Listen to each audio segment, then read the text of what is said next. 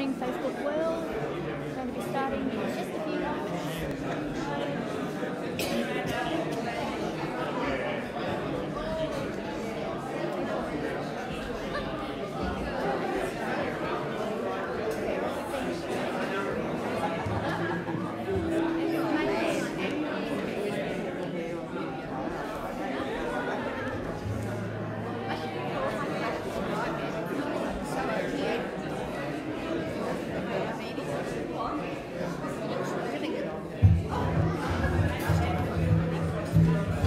Good morning, church. Glory, glory, glory. Our God is good. Amen.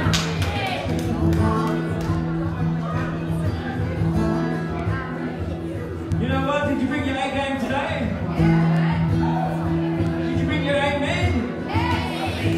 Do you agree that our God is good? Amen. Now, a wise man once told me, he said, the only thing that we can give God that he hasn't already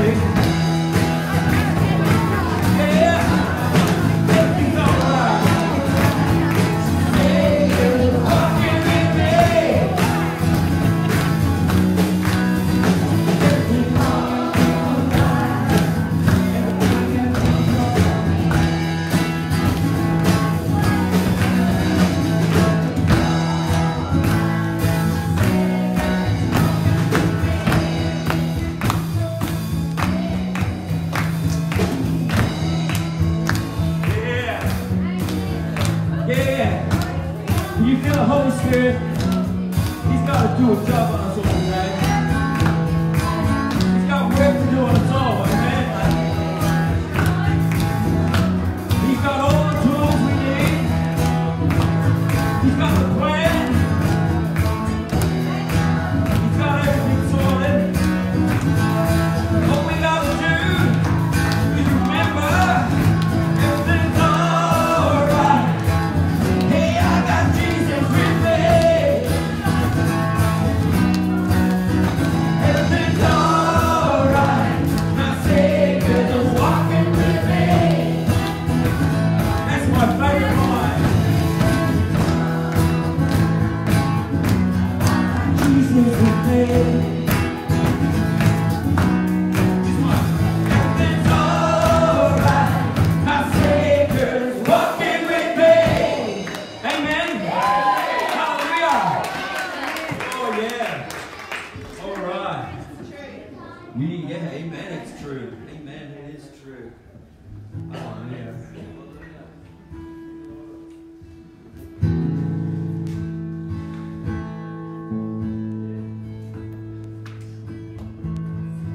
You know, part of those tools that the Lord gives us is Jacko up here playing the guitar. Yeah. Brings me great joy to see that. And very talented young man. Bless him, man. Bless each and every one of you for your heart. You know, how great is our God?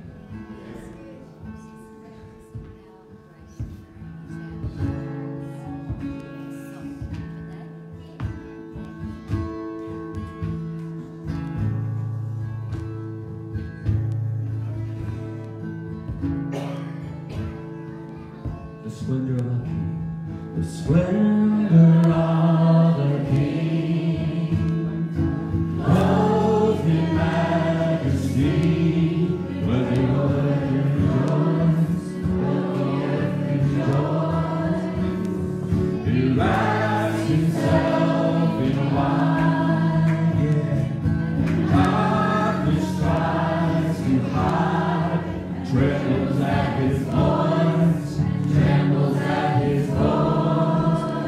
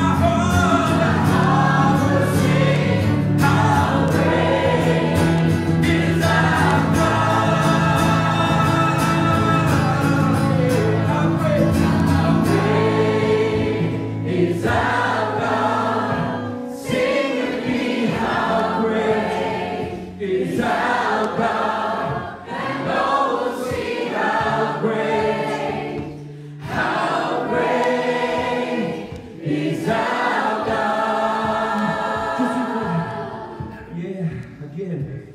How great is our God. Sing with me, how great is our God. And all will see how great, Jesus, how great is our God. Amen. Oh, I could just keep singing. Great is our God. Sing with me, how great is our God. And all will see how great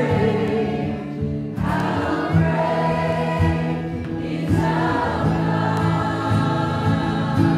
Name above all names. Name above all names. Worthy of all praise. My heart will sing how great is our God. Yeah, let's give him a holy clap. Amen.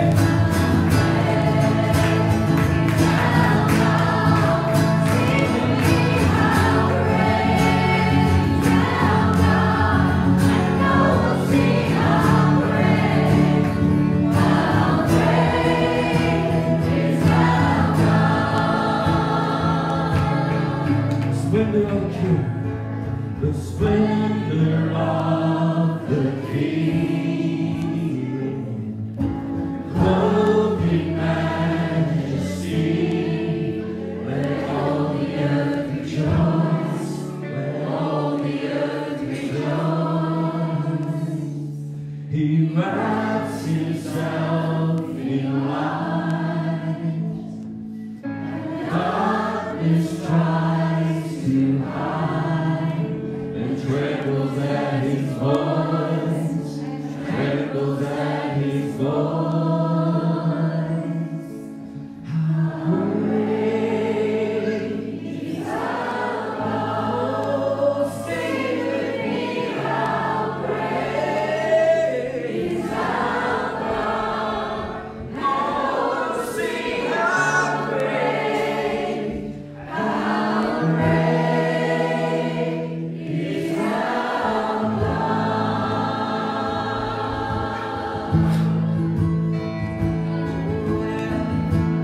Just give him your praises. Give him your thanksgiving. Give him your just thank you, Lord.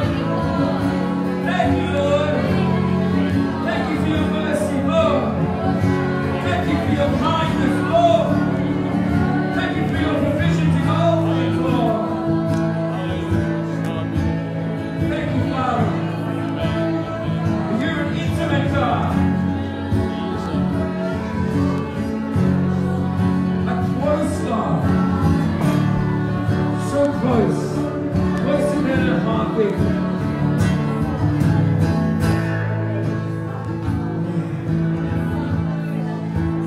So close. So majestic. So big. So powerful.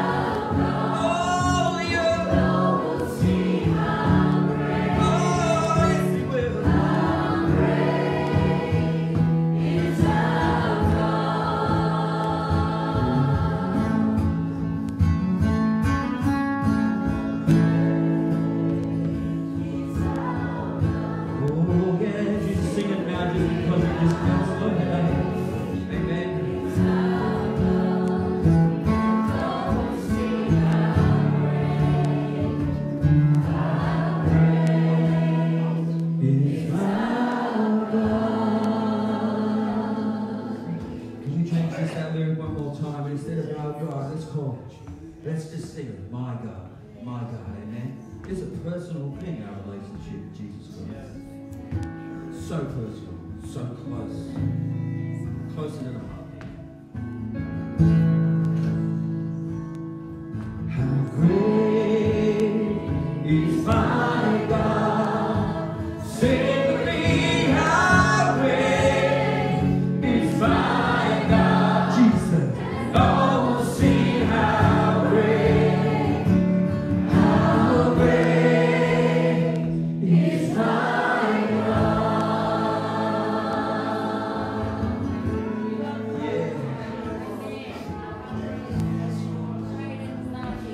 Good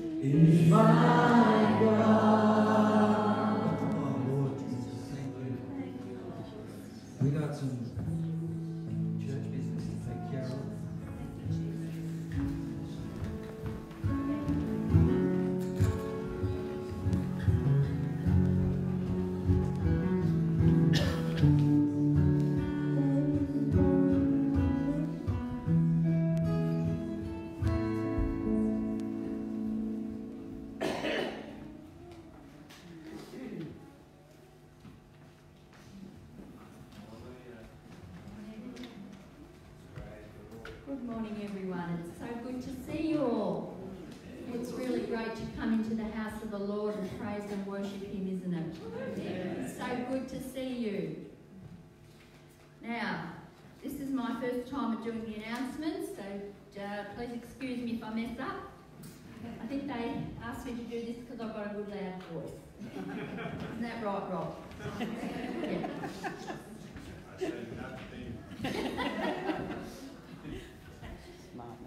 Tonight is our worship night from 4 o'clock to 5 p.m.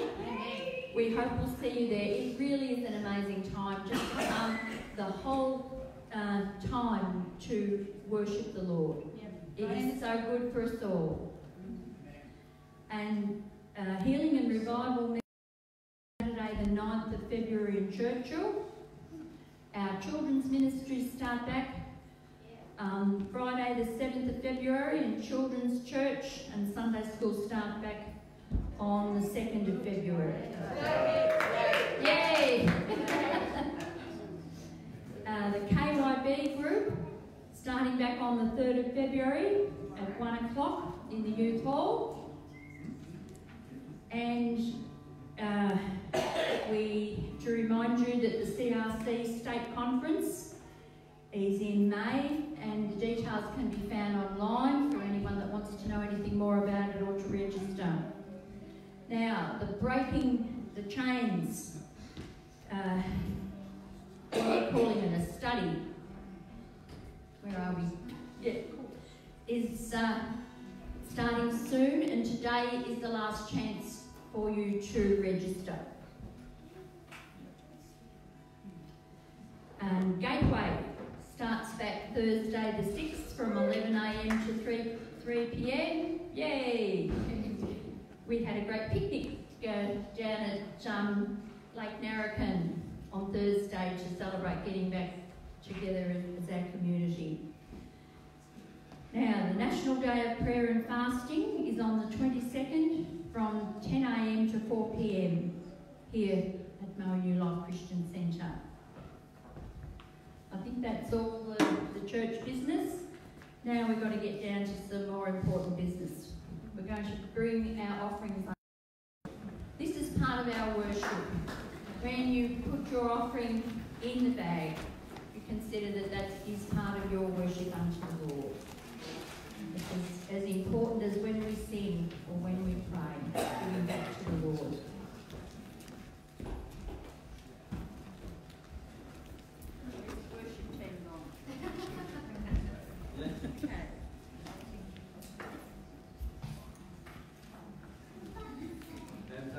Ron is preaching this afternoon in Churchill too, at 2 o'clock. Well, I didn't write that one down.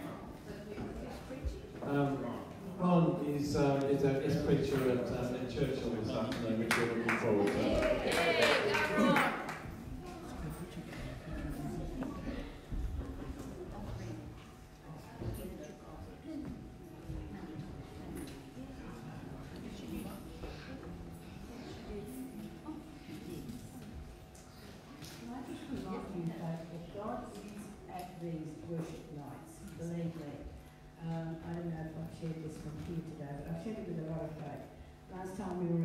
Gaffer, somebody touched me on my shoulder, and it wasn't anybody human, because I came out of feeling pain-free in my shoulder blade, which I've been putting up with for the last 2 or 3 years, and yeah, it was so tangible.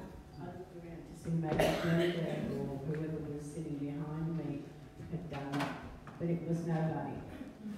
God touched me. I haven't had a pain. I'm still pain-free. Come to the worship nights. How great is that God? He's awesome. There's no better way to demonstrate one's faith than by testimony. I feel anyway. Yep. They will know us by our testimony. Yes, your story. That's right. We're going to pray for the offering. Dear Lord, thank you for the generous hearts of this congregation, Lord. I pray that all this money is put to good use, Lord, for your kingdom. I pray all that in Jesus' name. Amen.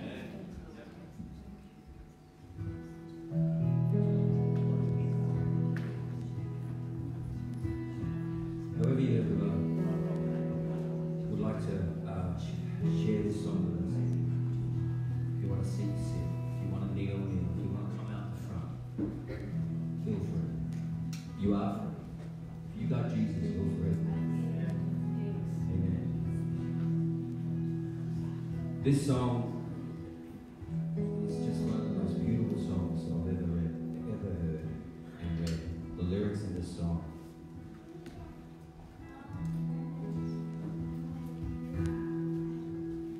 You step down into darkness.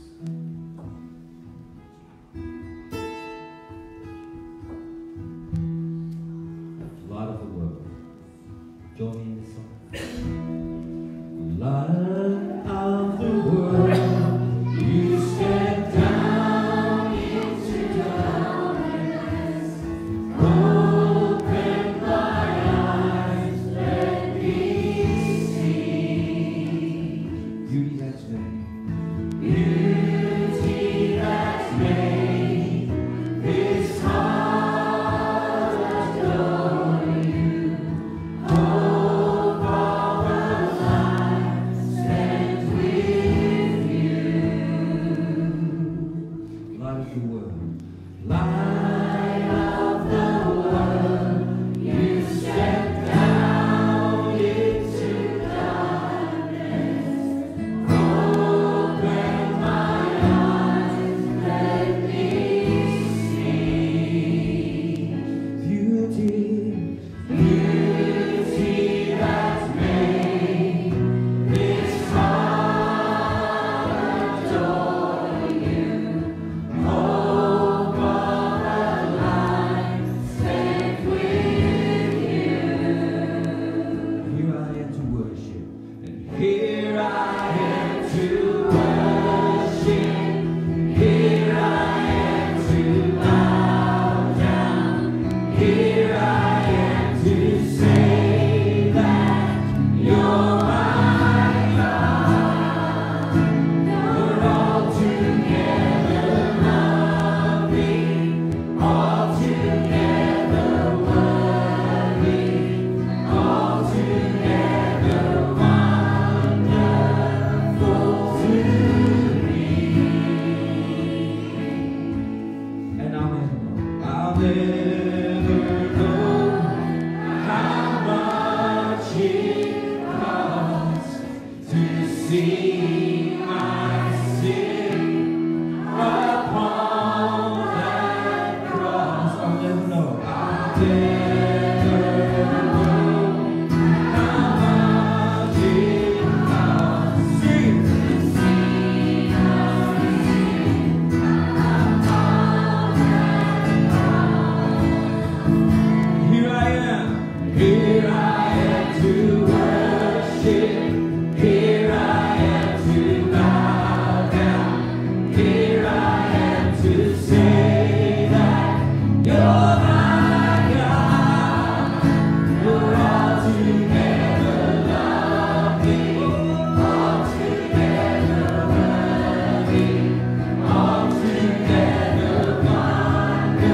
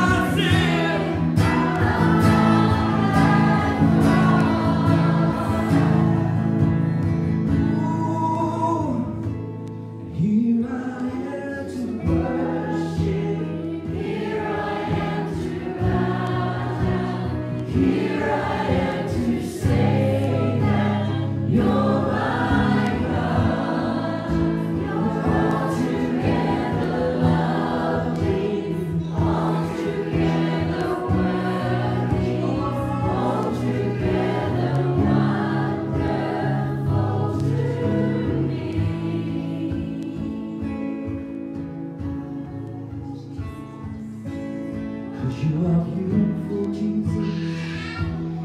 You are my King of Kings. You are Lord. You are Lord. You are beautiful, Jesus. You are the King of Kings. You are Lord. Lord.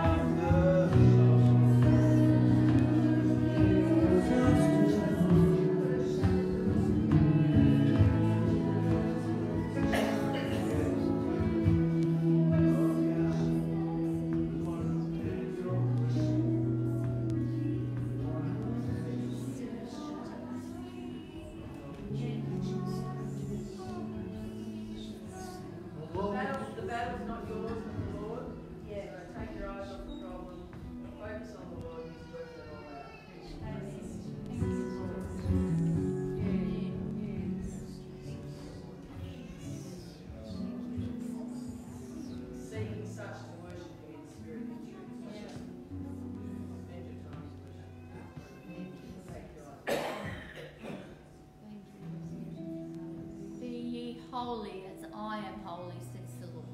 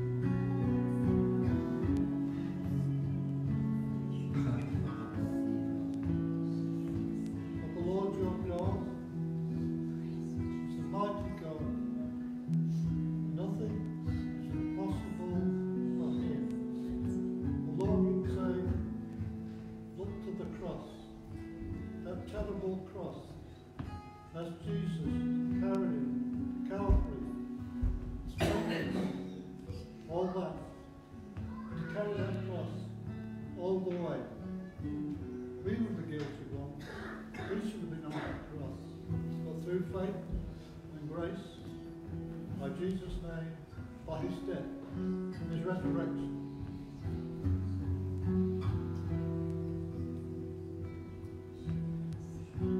We're here to give you time, just those revelations that come to us from time to time.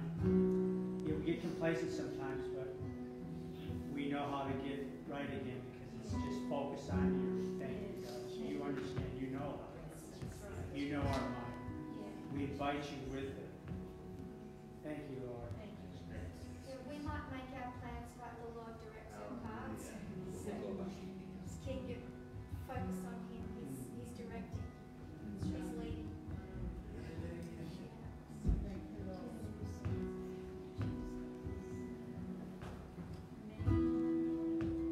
Here I am to worship. Here I am to bow down. Here I am to say that you're my God. Altogether lovely, altogether worthy, altogether wonderful to me.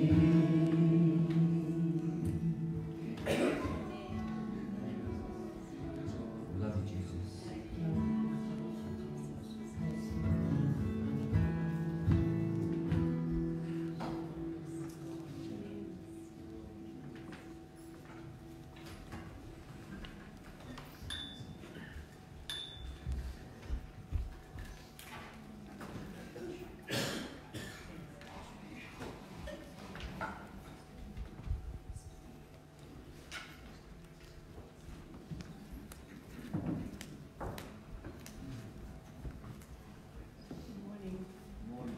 Isn't the Lord amazing? Could we have the stewards to hand out the elements, please? How good is God? I'd like to comment first of all about the kindness of strangers.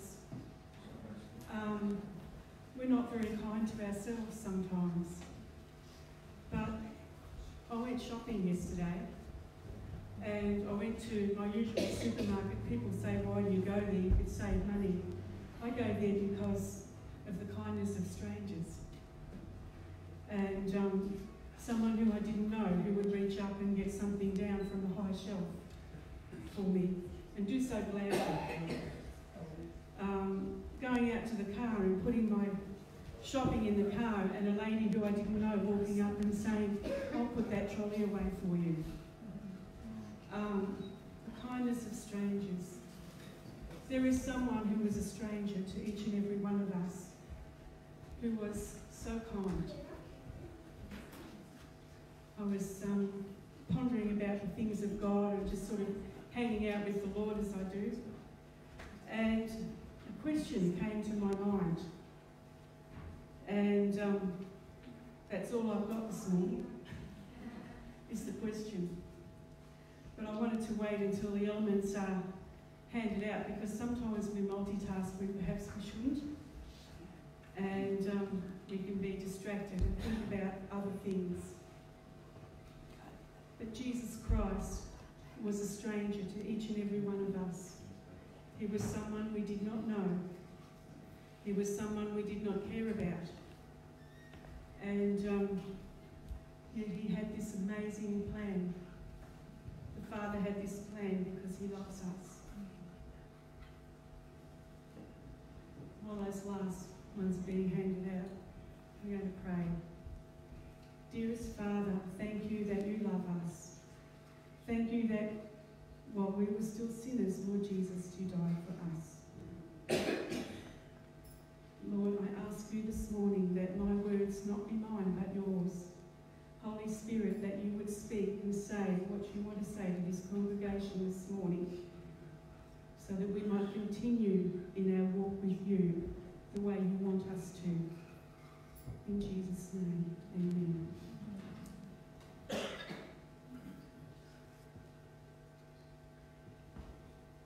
I do want to say thank you to the people who do this week after week.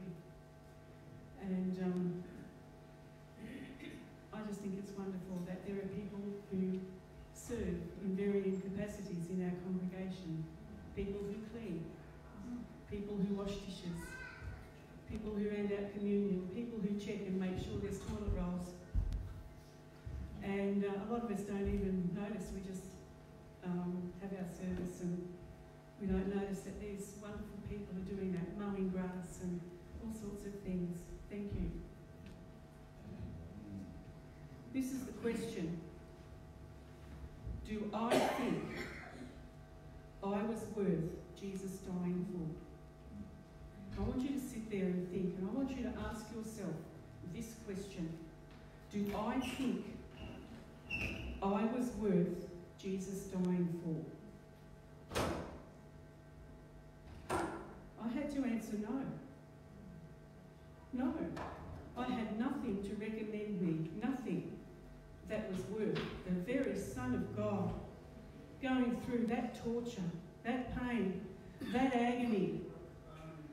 The Bible says that that battle that he fought in his soul in that garden was so great that he was sweating drops of blood.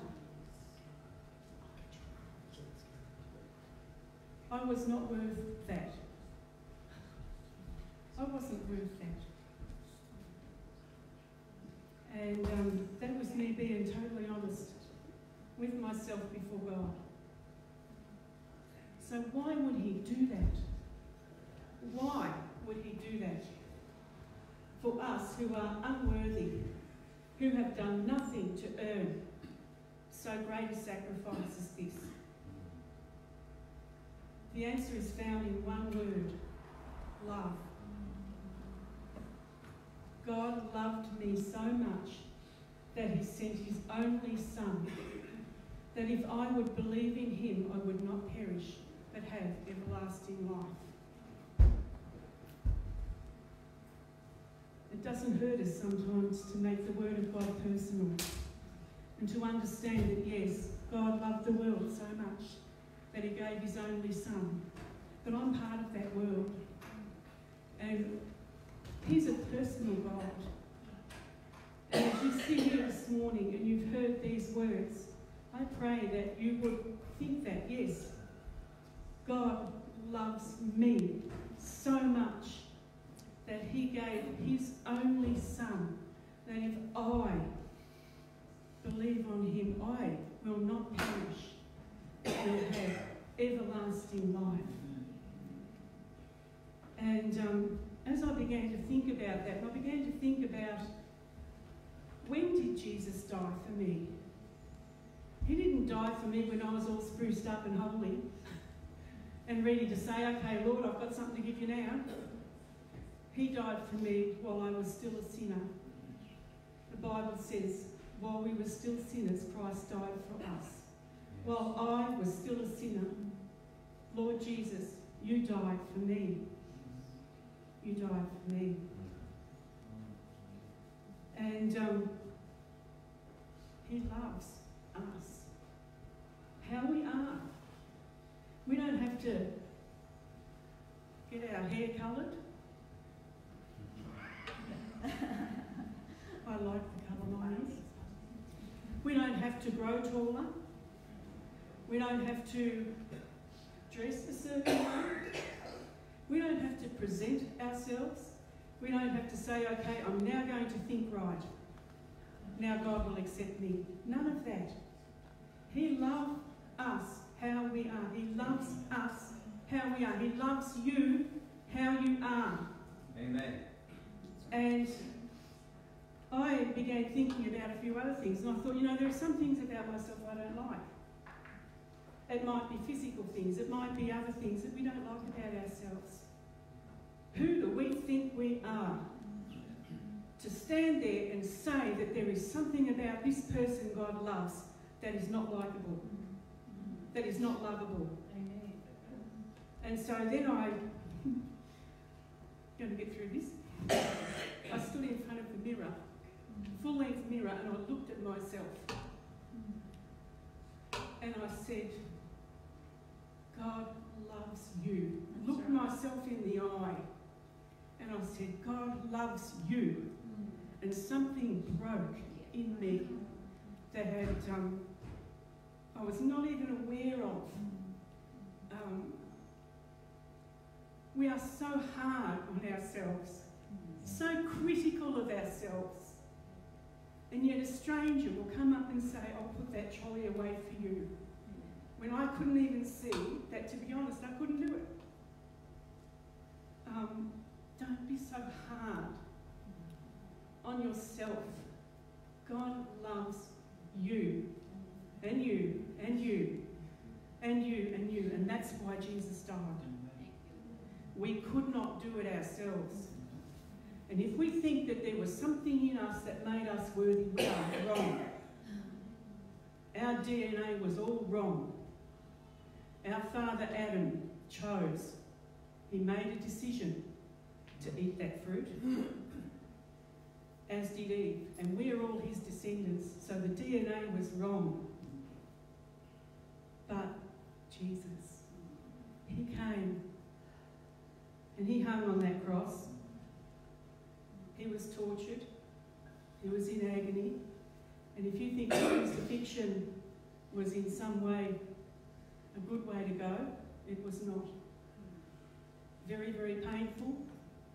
Often suffocation happening, and so they pushed themselves up on those feet where those nails were hanging on, holding them to that wood.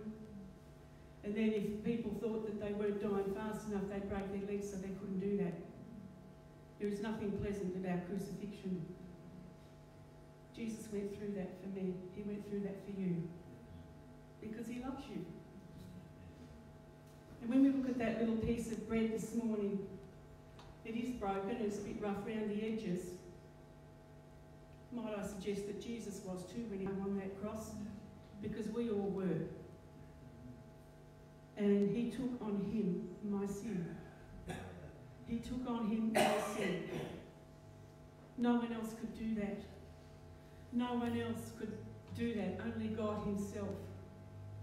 And Jesus was God, and still is God. When we see that juice, and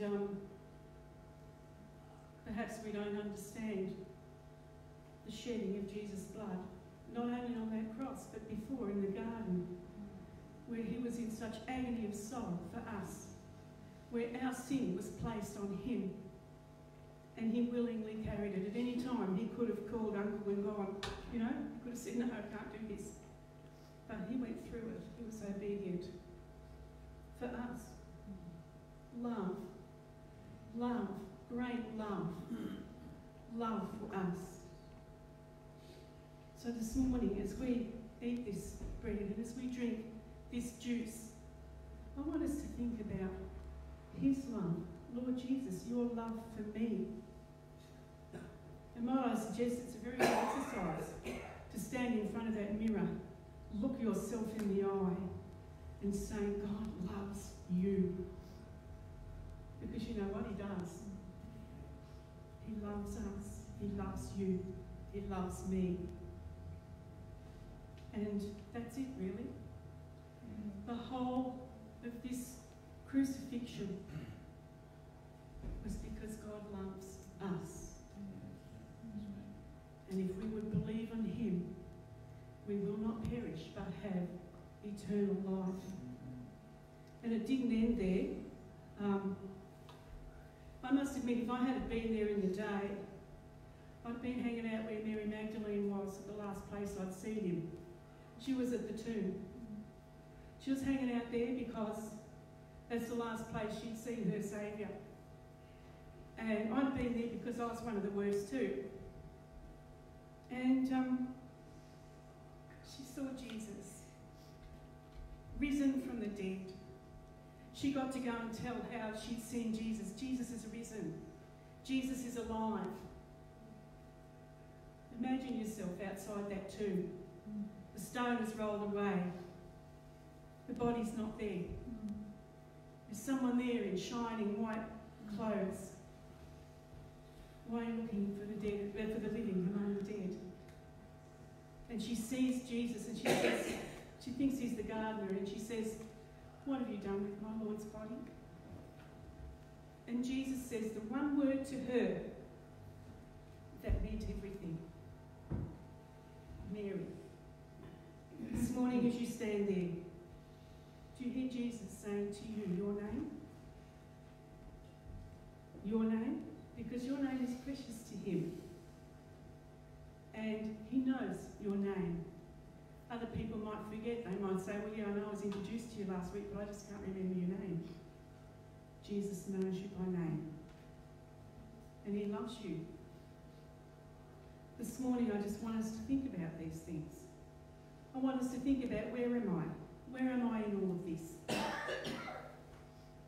Have I ever accepted what Jesus did for me?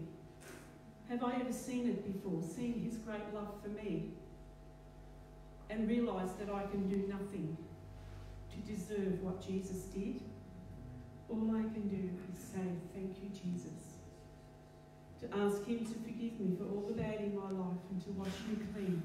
Come into my life.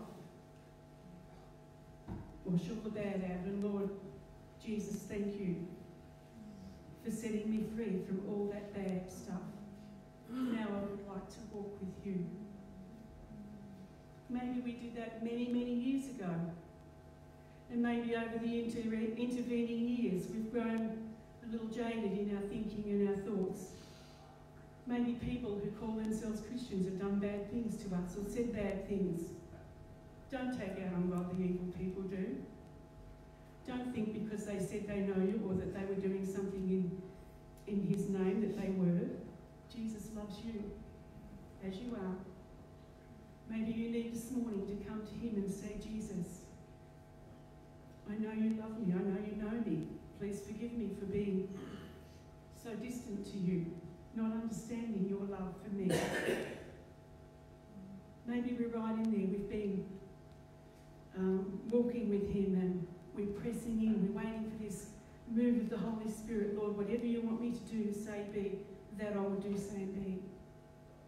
This morning, just come anew and say, "Lord Jesus, thank you. It began with your love. It began with you accepting me how I was. And now I don't recognise who I am as to what I was then. Change is so great." Be grateful and be grateful to him. Lord Jesus, thank you for your love. Your love, so great, so vast, that I don't think the world could contain it should it be written down how great your love is. Thank you for loving us personally. Thank you, Jesus, for this great sacrifice that you made. Thank you that you are the risen King of Kings and Lord of Lords, and one day you're coming back for me. You're coming back for us. How great is your love, Lord Jesus. Thank you so much. Amen. Amen. Let's eat and drink together.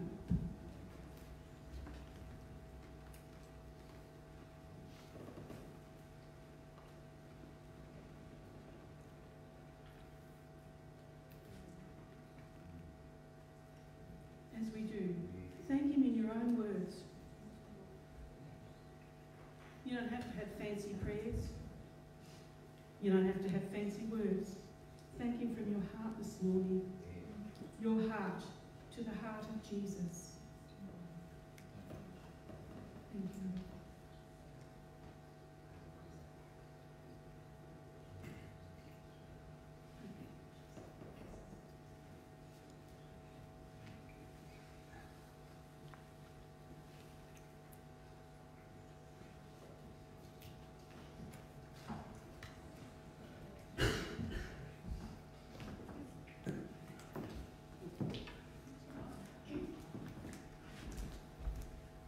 Amen. Amen. Welcome. Hi, everybody. Look at you all. Look at the smiles. Come on, smile back at me. Come on. It's good to see you all today. So welcome. Welcome. If this is the first time you're here, we welcome you and pray God's blessing on you this day. Welcome. And Lord, we just pray a blessing over this place today. Lord, we pray a blessing as we open up your word. Lord, let our hearts be open and our ears be open to what you have to say. Lord, we know that you've got great plans ahead. Lord, for this place, for this church, for this city, Lord, for us as individuals. And Lord, just like Val was saying, you know us each by name. You know what we need. And so today, Lord, as we open your word, we pray to speak into that. And Lord, may our hearts respond to the Holy Spirit as he speaks to us and works in us today. In Jesus' name. Amen. I've left my glasses in my handbag. Where's my It's in my office. That's all right, because I'm going to try and go off the PowerPoint today anyway. Poised for growth. Poised for growth. I've got 3 little grandchildren who are, well, I've got 12, but I've got 3 who are 3 years old. And I'm starting to get photos. I think you see them. I know mine are there somewhere. Anyway. 3 little grandchildren who are 3 years old, and they're just starting kinder. And I'm getting photos of them on the internet, you know, on our family page with these beautiful little kids. And they're standing there with their little certificates in front of them, you know, welcome into prep or welcome into kinder. You know, this is your first year of prep, and they're poised on the line, waiting and ready to go to preschool or kinder or whatever they call it in New South Wales these days, and they're all ready to go. And that's kind of how I feel, that we've been talking over the last few weeks about being prepared, about being ready to go. And I believe the Lord is saying to us as a church, we're ready to go. You know, it's ready, you're on the lines, get set, on your marks, go. and so that's what I want to talk about today. Dreams, desires, and visions. You know, you can't go anywhere unless you know where you're going. And, I mean, you can go on some little roundabout tour and, you know, just set off in a car one day and think, you know what, I'm just going to go for a drive. And you get in your car and you don't know where you're going to end up. If you go, it's much better to have a bit of a plan. I like a plan. I like a bit of, you know, instantaneous stuff, a little bit of surprise, but I like to have a bit of a map, and I like to know my GPS is working, and I like to know where I'm going to end up. And I think that's a bit about what we're going to talk today. So, back in the day, 1945, I do believe, Leo Harris got a vision from God, and he brought into being the CRC, Christian Revival Crusade, or back then it was called the Commonwealth Revival Crusade. That's right, some people were around then. And that church developed into who we are today as the CRC Churches International. But he had this vision of churches, of local churches, New Testament style churches that had not just events and have special times and guest speakers and evangelists come through and things like that to create a special event where people could get saved. He had a vision for local churches that lived in a constant state of revival, a constant state of growth and development. And I believe that that's a word for our church, that this word, and I keep harking back to a message Steve had, I think, before you even moved here, a prophecy over this church. It wasn't just a word, it was a word for this church, it was a prophecy over this church, that it would be a church that was healthy and growing and full of love. And you know, I believe that's a word that's been spoken over this place, and I believe that is our church. That's who we are. Yes. And I love that. And I want to actually get a big sign painted up with that on it. Because I just think, you know, that's who we are. That's the church God's called us to be. A healthy church. A place where good things happen. A place where people find themselves in God. And where their lives are changed and transformed. Where they grow into maturity in God. Where they leave behind the old life and get on the new life and develop their life as a new creation. A healthy church, a growing church. The book of Ephesians chapter 4, it talks about us growing up into maturity together. And that's what we want to do. All right, we want to be a church full of love. A place where people can come and feel loved, feel accepted, where they can come to know God. And I think, you know, together that's the great commandment, to love God with all your heart and all your soul and all your strength. And to love your neighbour as you love yourself. So loving is all-encompassing, isn't it? To love God, to love ourselves. And Val was talking about that today, not in a selfish way, loving ourselves, but loving ourselves because God loves us. And I can look at myself and say, I love you, because God loves you. God loves me. So I can love me because God loves me. So that's who we are as a church. But I love this pattern of Operation Outreach. And I love that that Leo Harris had this vision. Now, it's actually 75 years since the CRC came into being this year. It's the 75th birthday for the CRC. But here we are, we're all set, we're all ready, and we're ready to go. And this Operation Outreach has got like a pattern to follow. And what his ideas were, that we have a deep desire. We need to have a deep desire to follow God. We need to have a deep desire to get to know God. We have a deep desire together as a fellowship, not just to fluff along in everyday life, but a deep desire to actually have the Holy Spirit flowing through our church. A deep desire to grab hold of the things of God, the Word of God, and to enact it in our lives, and to follow God with everything we have. So with that deep desire, we need to have a definite program, and I'll talk more about this in the future. You know, we have programs, but we need to have a definite vision and a plan and know where we're going as a church, and be able to have step-by-step strategies on how to get there and how to go about those programs and what to do. We had a marvellous program over summer that we're just rejoicing about. The summer in the parks, and we took out the Love Gippsland van and had coffee and sausages. Hands up those who never want to see a sausage again, at least not for a little while. But you know what? We shared what we have with the community. We shared some bread and sausages. We shared a cup of coffee. Kids came, strangers, you know, came and played footy. In the rain. In the rain yesterday. We got out yesterday because we said we were going to be there in that park, and we got there and we went there and it poured rain. But you know what? We had a beautiful afternoon, and it was just lovely fellowship. And something that's come out of that plan and that program is, you know, we might not have seen dozens and dozens of people come to the Lord or get saved out of it or whatever, but we've planted a flag in the community. We've you know, maybe it looked like a big red van. But you know what? It's us saying, you know what? Community of Maui, we're here, we love you. Yes. And we're bringing the kingdom of God to this place. You know, we've arrived in your park and we've arrived here in your neighbourhood and we're planting a flag in your neighbourhood and we're saying your kingdom come here in this neighbourhood. We're saying God loves you in this neighbourhood.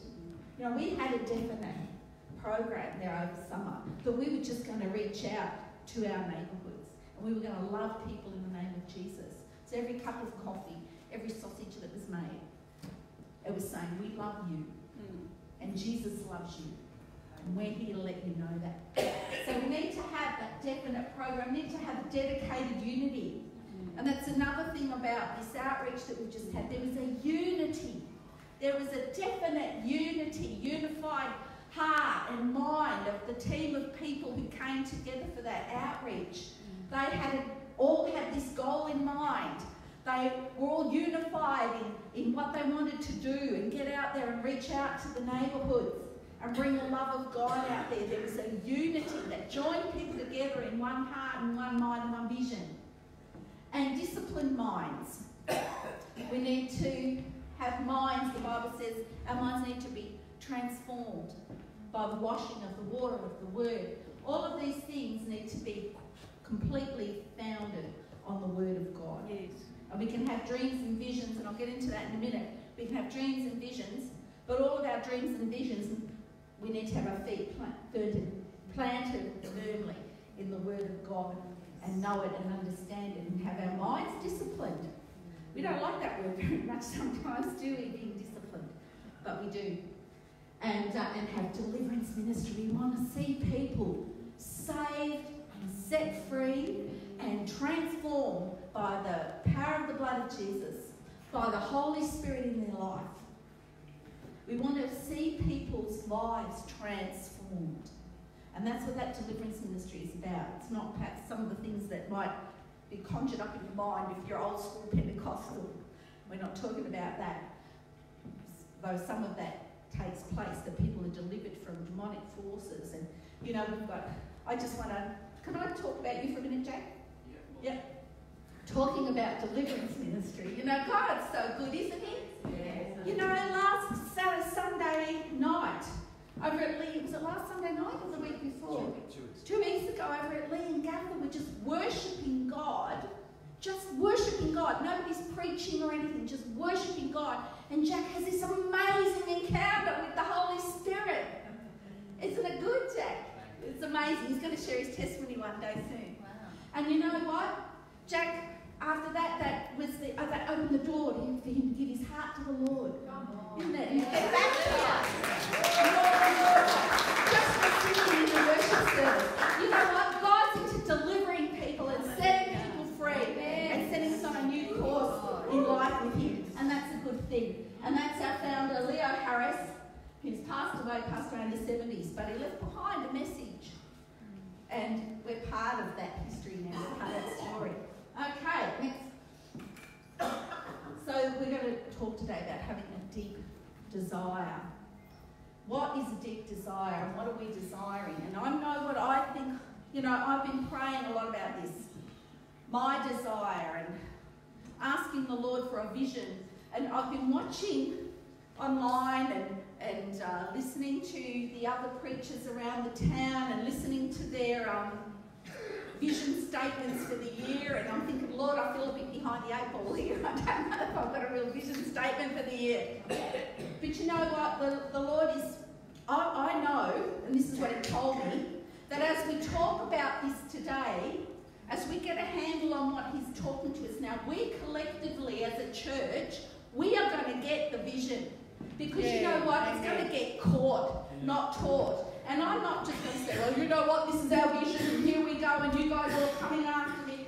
You know what? The Holy Spirit is saying he's going to speak to this congregation. And together, collectively, we are going to have the vision, and that's how we're going to have the dedicated unity to go and do what the Holy Spirit's calling us as a church to do. So amen, I believe that. So together we are doing this thing, and we're going to be asking the Lord, what's your deep desire, Lord?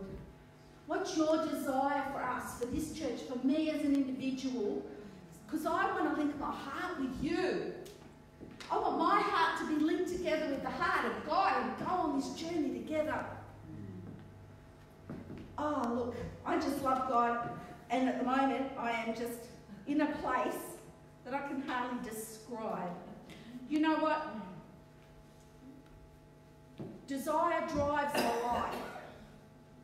Things that we desire drives us, doesn't it? We're driven by desire. And so as we desire things, it's not always good, is it?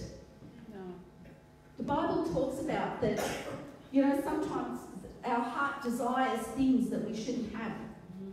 And they're fleshly desires and worldly desires and they're desires that will actually lead us the wrong way. Desires of the flesh. Right? Sometimes we look at things we shouldn't be looking at. Alright? Sometimes we think about things we shouldn't be thinking about. And we start walking down the wrong path. Can I have that next slide, please? And so that's why the Holy Spirit says to us. So it says if we walk in the Spirit, we will not gratify the lusts of the flesh. Because our flesh speaks very loudly. And it's saying, you know, feed me, clothe me, I'm cold, I'm hot. You know, it tells us things, it tells us to do things that we don't want to do in God and to live lifestyles that sometimes take us away from God. And we don't want to walk that walk and talk that talk. We want to live by the Spirit. And so the answer to these lustful thoughts or self-gratifying thoughts and those desires that would perhaps lead us down the wrong path, the answer to that isn't to look at those things and say, well, I've got to try and stop doing that. Though we've talked recently about putting off the old and putting on the new. But I can tell you with all assurance today that the answer to that is to keep our eyes on Jesus. Yes. He's the author and finisher of our faith. We're going to keep our eyes on Jesus. And it says to walk in the Spirit, and you're not going to gratify the lusts of the flesh. So what we need is not to be, you know, just continually focusing on the things we don't want to do, but we need to be living in the Spirit, focusing on Jesus, walking with Him, listening to Him, being filled with the Spirit. And it says if we do that, we will not fulfill the lusts of the flesh. Look, we all struggle from time to time with things. All right? It's a world out there full of, I want this now. You know? I want that, you know, what does it say? You know, does somebody say KFC? You know? We want to have everything and we want to have it now. But we let things into our lives that we shouldn't be letting into our lives, through our eye gates, through our ear gates, through the things we say. You know, God first of all calls us to desire the things that He, not to desire the things of the flesh or the things of the world. So if we walk in the Spirit, keep in step with the Spirit, listen to the Holy Spirit, grow the fruit of the Spirit, allow it to grow in our lives, we're not going to fulfill the lusts of the flesh. They'll always be out there having a little tempt. But we keep our eyes on Jesus and we keep walking in the Spirit. So that's one thing, our desires. We have to guard our hearts, don't we? The Bible talks about guarding our hearts. For out of our heart flows all the motivation for our life, it says. So we need to guard our hearts and guard what goes into our hearts. So Proverbs 4:23 says, guard your heart with all diligence, for from it flows the springs of life. So we need to guard our hearts and guard what goes into it. All right?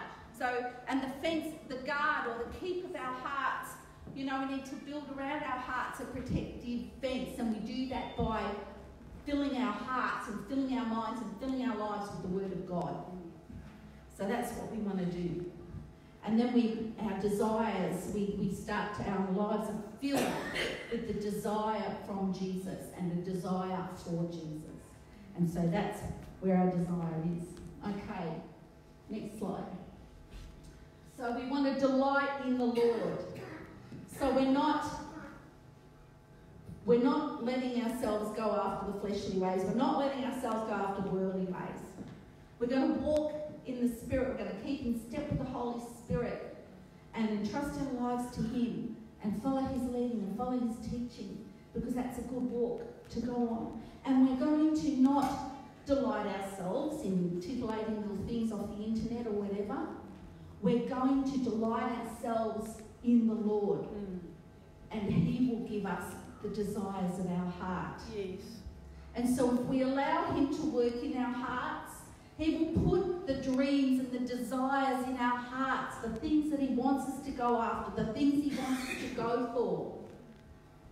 And we link our heart with His heart, and He brings those desires and those dreams into fruition. What's on the next slide? I need my slides. So we need a prophetic vision.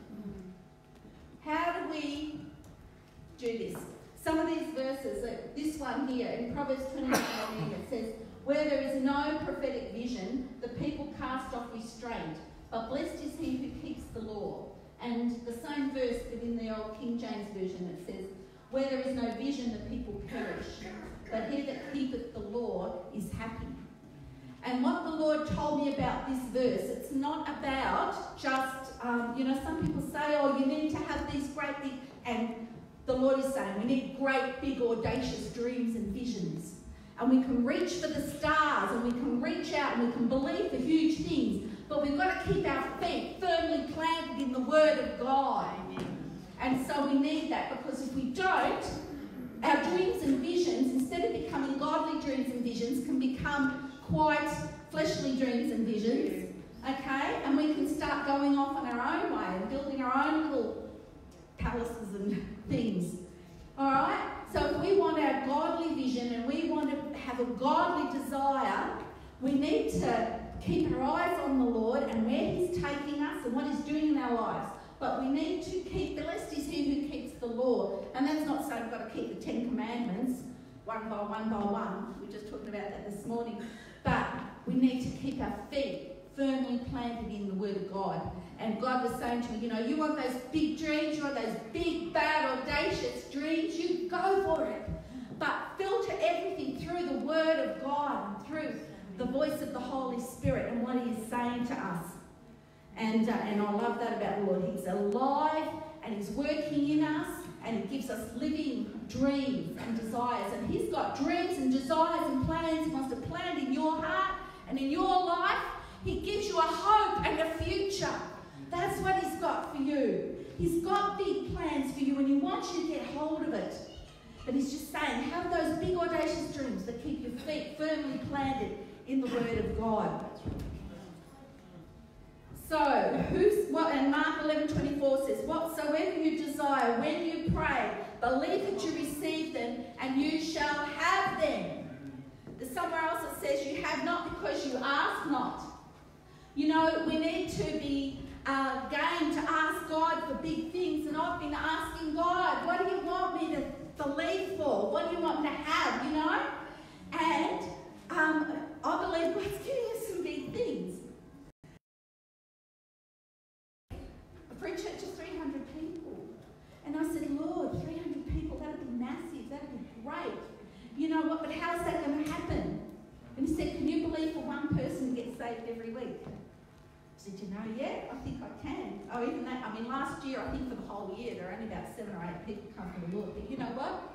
Already this year we've seen probably 3 or 4 people come to the Lord, get saved. So that's an average. We're into week 5 or week 6 of the year. God's good, and He's keeping His word, and He's saying, no, believe for it, ask for it, pray for it. Whatsoever you believe when you pray, believe you've received it, and you can have it. So I'm going to link my heart with God and say, okay, God, what do you want us to believe for? Where do you want us to go? What do you want me to reach out for?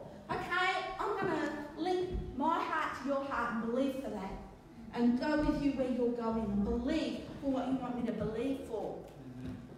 Whatsoever you desire when you pray, believe you've received it, and you shall have it. Dreams and visions are just vapor unless we put legs on them. Yeah. So God says He'll give us the desires of our heart.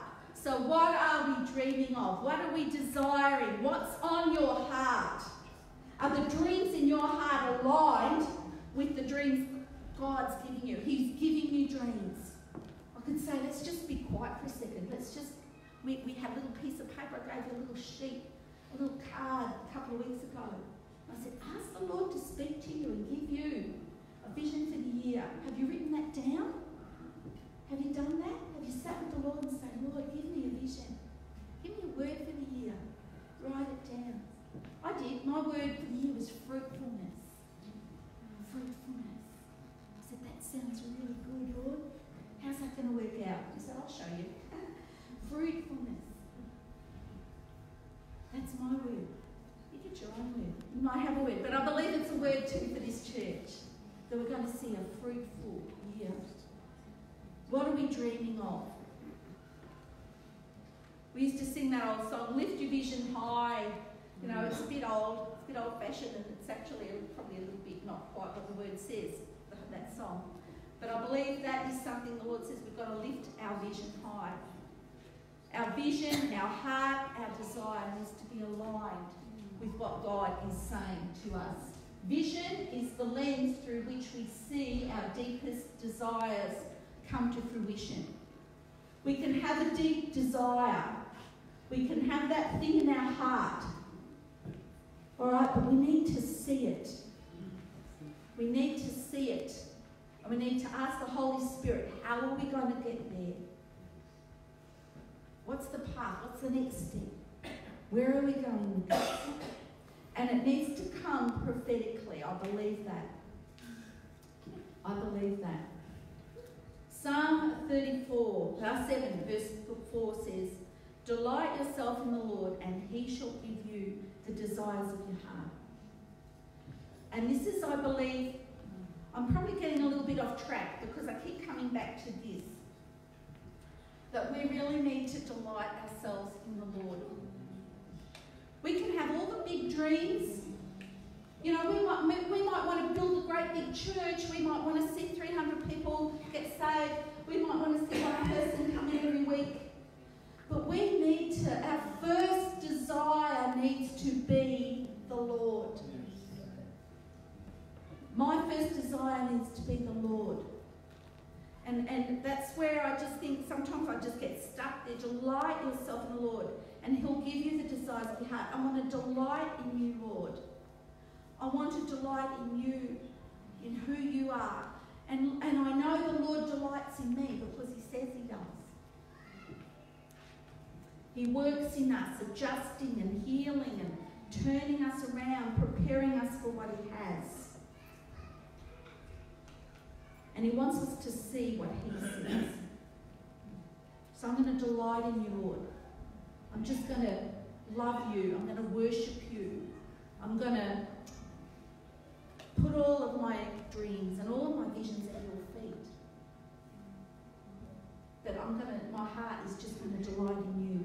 And I think that's just something the Holy Spirit's saying right now. So it's a little bit off track of what I was saying, but I believe that's what the Holy Spirit's saying. So to follow our dreams and our visions. I read this from the Jesus Culture,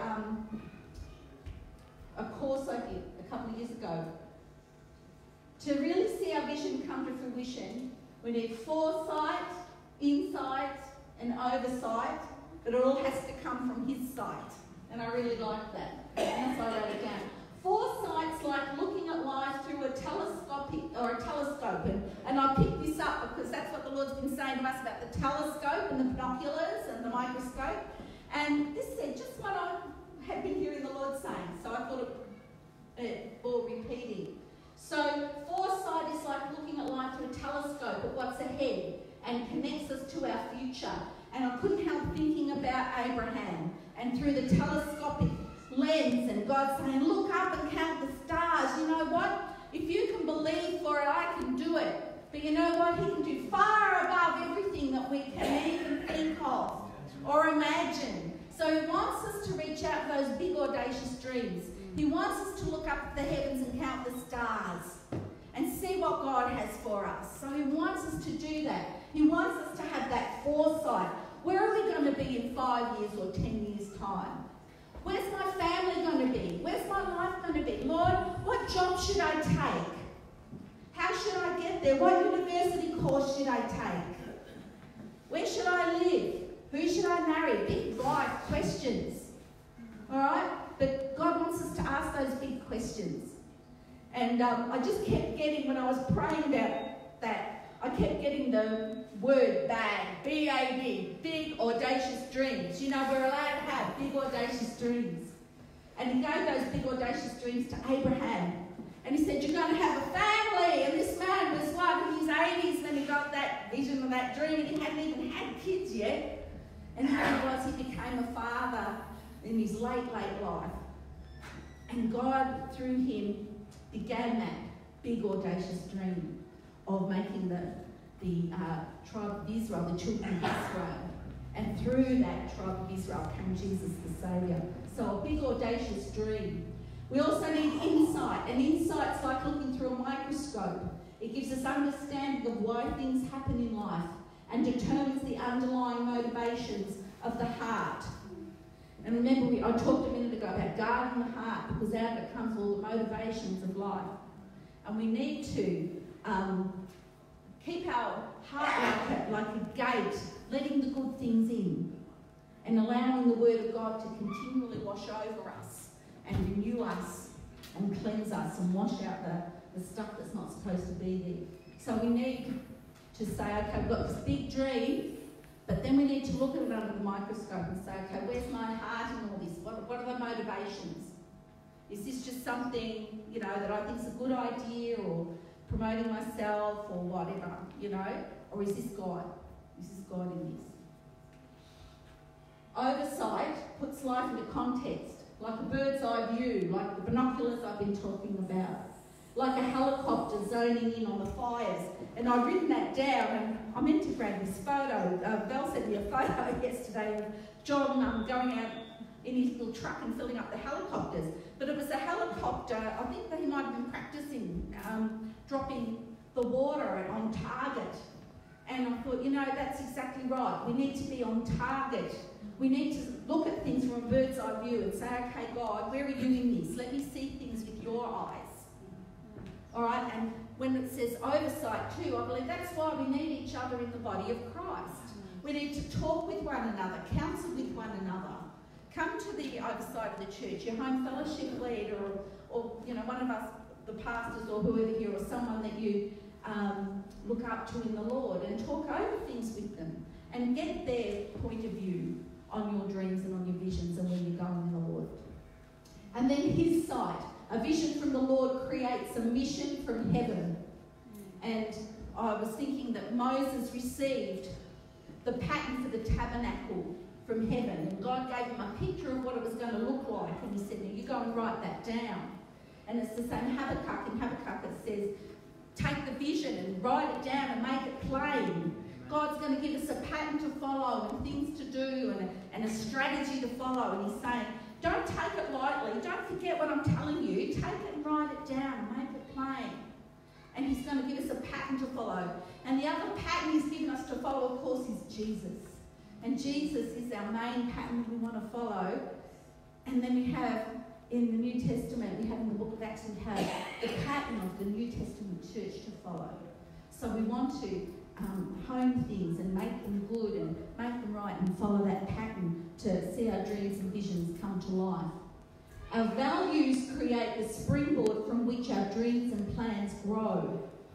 And so all of these things, and I guess this is drilling down to where we're going with this, is what are our values? Who are we as a church? You know, we've got to ask ourselves first of all, what are my personal values?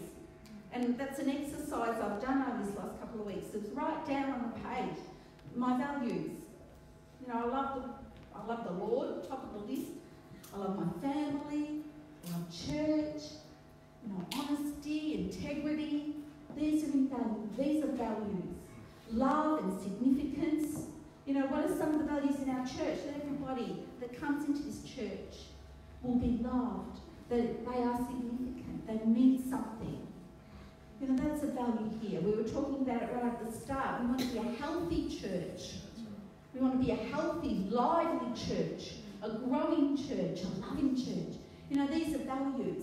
So our dreams and vision for this church need to come out of our values, how we see ourselves and who we are. We value family, we value fellowship, all those things we value. So what are our collective dreams and desires? Let's go on to the next. All right, focusing on Jesus, and that's the first thing I think. Jesus is top of the board. He is the author and finisher of our faith. He's the one that started this thing, and he's the one that's going to finish it, and he's the one that's going to be with us right through from beginning to end. Yes. So it's about loving God with all our heart, which is the great commandment. Yes. The other value we have is winning souls. We believe in the gospel. We believe that people need to come to know Jesus as their Lord and Saviour. We believe in making disciples. And so that's the great commandment, isn't it? The great commission. We believe in healing and restoration. Yes. And Steve, I was talking about that last week. I did tune in and listen to the message last week. And I believe it was spot on point with what God is saying to us as a church. Yes. You know, and He wants to, first of all, bring back to us a passion and a desire to see healing, to see restoration, to see people's lives transformed. It's okay to sit here and enjoy our Sunday worship and enjoy our services and enjoy our meetings. And we do. And we enjoy all those things. But the other mandate God has given us is to go into all the world. And that's one of the reasons why we have the Love Gippsland Band. One of the reasons why we did the Summer in the Parks program. We're not meant to just sit here and be comfortable and happy. We're meant to go and make disciples. And we're meant to see people's lives healed and transformed and restored, because that's who Jesus is, and that's what He did. And He told us to do that. He said, what are you going to do? You've got to go heal the sick, raise the dead, cleanse the lepers, chuck out the demons, you know, and proclaim the kingdom of God. So that's what we want to do, proclaim the kingdom of God here in our neighbourhood. We want a fresh outpouring of the Holy Spirit. We need to be filled with the Holy Spirit. Who needs a fresh anointing of the Holy Spirit? By golly, I do. You know, we need that fresh breeze. We need that fresh wind. We need to be woken up and stirred up and made alive by the Holy Spirit. These are some of our desires. We want to be a lively, loving, growing church community. Is that how you see us? Do you see us as that? Let's keep that vision in front of our eyes. Let's not criticise one another or bring one another down or be complaining about things or oh, I can't be bothered getting to church today, or oh, look, I know so-and-so could probably do with a visit, but you know what, I'll flick them a text instead. Guilty. You know, we need to not lapse into that state of being lethargic and stop growing. We want to be a lively, healthy, growing church. Yes. So do we see ourselves that way? Do we see who we are? Let's keep seeing who we are in Christ. Have we got one more? That's the end of the slideshow. But you know what? I just want us to pray now. I want us to think, you know, first of all, Lord, where do I fit into this picture? You know, where do I fit into this? I'm part of this healthy, lively, growing church. Show me where I fit into this. Give me dreams and visions of how I fit here, what my role is, and how I can participate in it. Have you actually sat and asked the Lord for a big, audacious dream lately? Lord, I pray today you give people big, audacious dreams. The Lord says, I know the plans I have for you. Plans to prosper you. I think there's someone that's needed to hear that. God's got your life in His hands and He knows your future. And He's saying, just trust me. Trust me with all your heart. And I'm going to help you take that leap of faith into your future. Big, audacious dreams. Lord, there's some of us whose desires have been sullied. They've been adulterated by the things of the world. And we've got caught up with plans, we've got caught up with dreams, we've got caught up with desires that aren't of you. So Lord, today we just want to leave those things here at the altar, and we want our desire to be of you. Whom have I in heaven but thee? And there is none upon the earth that I desire beside you. My heart, that'll fail me. All the things I try to do can fail without you, Lord, but you are the strength of my heart. Lord, strengthen my heart again. Build that guard around my heart so that my desire is for you. Like the psalmist says, I want my heart to follow hard after you, diligently after you, so that my dreams and desires are born in you and then nurtured and empowered and fed by the Holy Spirit. So I'm just going to play this hymn. Phil's just going to put it up. It's an old hymn. It's Be Thou My Vision, O Lord of my heart. There's nothing else I want if it doesn't come from you. You're welcome to sing along or otherwise. Let's just bow our heads before the Lord today and declare once again, Lord, you are King of my heart. You are the love of my heart. And I want you to be my vision, so that all the other dreams and visions, those big audacious dreams, come from your heart, Lord Jesus.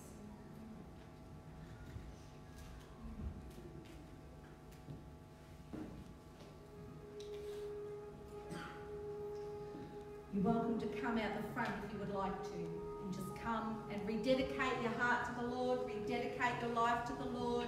Come and seek a fresh blessing, a fresh outpouring of the Holy Spirit on you. You've never given your life to the Lord. Now's the day. You want to be filled with the Holy Spirit. Come and receive it. It's here to be had. It's here to be given. There's a whole big space out here.